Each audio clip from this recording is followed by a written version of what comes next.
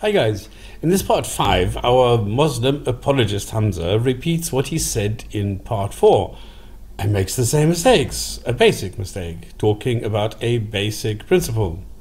He doesn't know what he's doing and can't formulate a cogent argument because he simply does not understand what believing something really is.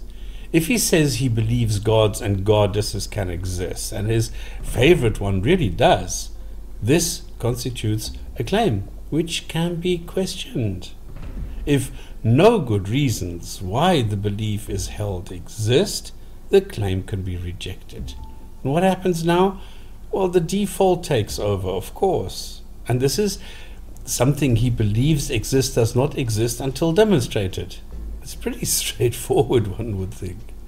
And something I noticed, I think at least, he does not understand the difference between I believe and I do not believe.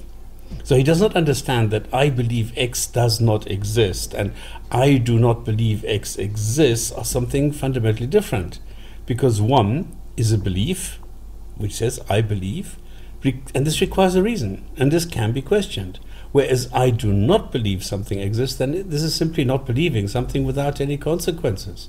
It is not believing due to a missing good reason to do otherwise, because none was provided. Very easy. Okay, that's it for this video. See you again in the next one. Cheerio, goodbye.